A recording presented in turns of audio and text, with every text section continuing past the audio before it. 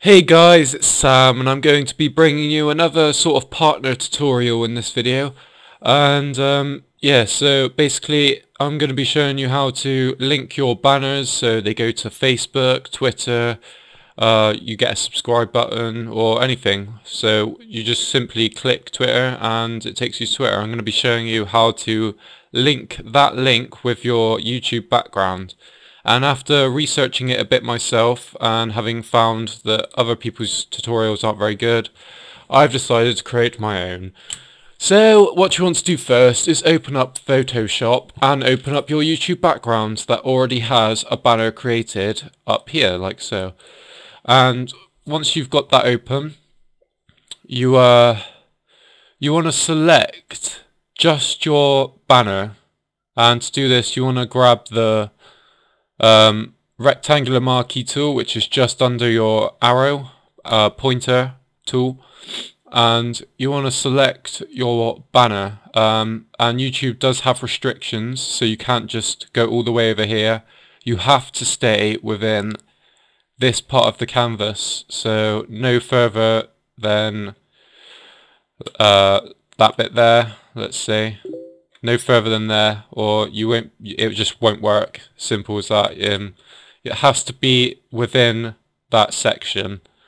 And yeah, so once you've highlighted it out like mine, you go to edit and copy merged. Now if the copy merged tool is unavailable to you, that's probably because your background has a locked tool. So if I was to lock it, it's probably locked. So if you just double click it or click the unlock tool, you should then get edit and copy merged. And then unfortunately if anything's past that, you're gonna have to re-edit it because you can't map it. It has to be within that region. So after you've copied the merge, you press new, and as you can see, it's already set you up with the width and the height, so you just continue and press OK, and that is your banner. And what you want to do is click copy here, so edit copy, and then press edit paste, and it will shove it right in there for you, and that is how you do it. So once you've got to that stage, you don't want to do anything else apart from save your image. So go to file, and this is very important, this bit, otherwise it's not going to work at all. You don't use save as, but you use save for web and devices. So you click save for web and devices, and you pick PNG 24, not PNG 8. I don't know why that doesn't work, but you have to pick PNG 24. And transparency ticked, interlaced off, convert to S, that's all ticked. Check your settings with mine if anything's wrong or not working for you. Percent 100, quality view by cubic, whatever that is. And you click save, and it will tell you where you want to save it. So for this I'll put desktop, tutorial, saved. So that's it, you're finished with Photoshop, so you can close that down. Excuse that.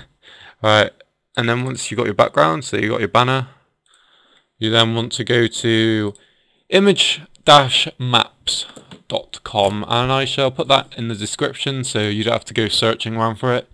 It's a very simple website to use. You simply, once you're on it, you go to browse and you find your banner, which I put on my desktop, tutorial.png, and you click start mapping your image. This could take about 20 seconds to 30 seconds depending on your internet speed. I am uploading at the same time, so my internet's going super slow, and yeah, so it's done. Then you have to wait 10 seconds.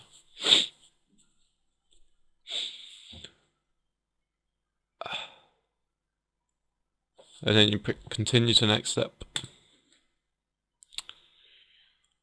So once you got to this bit, it doesn't matter what browser you use. I know it says refreshing the page, blah, blah, blah. But yeah, I'm using Windows Explorer and it works fine. So if you're using Google Chrome, Windows Explorer, it's all the same. What you want to do is click rectangle, and this is where you just simply link what you want. So I'll only do a few because obviously I've already got my background sorted, but Twitter. So that what you want to do is grab your Twitter link, which I shall grab open with my super slow internet. Me. So you just copy the URL and you paste it in the link for this map. And if it works, you can click test this link and it should take me to Twitter, which is my page. And it does. I can see it up there. So you just simply click save, and you do the same for Facebook. You can click rectangle, put your Facebook link in there, and you do every single one that you want to be linked. You can also do custom shapes. Haven't really done this myself, but I think that's it. So now in between that rectangle is, yeah, a link. So once you've put a link to every single bit you want done, you click get your code, which is just under rectangle or under finished. You click get your code, and in top bars you should see HTML output, HTML code, and the rest.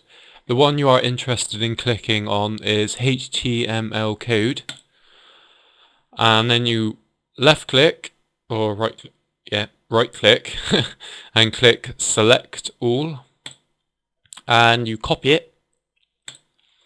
You go to your YouTube page,